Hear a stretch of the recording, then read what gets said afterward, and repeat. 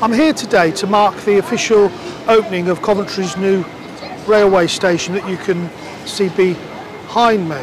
We've had a number of important guests here today who represent all of the funders that have been brought together to make this £82 million project a reality.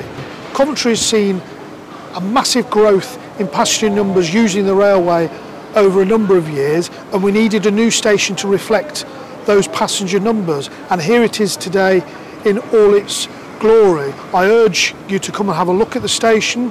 It is something to behold. It is something that shows how it is that we can bring different partners together to deliver what is one of the best railway stations now, not just in the region but anywhere in the country. Coventry is on the up, we're growing, we're getting wealthier, and we need to reflect that in some of our built environment.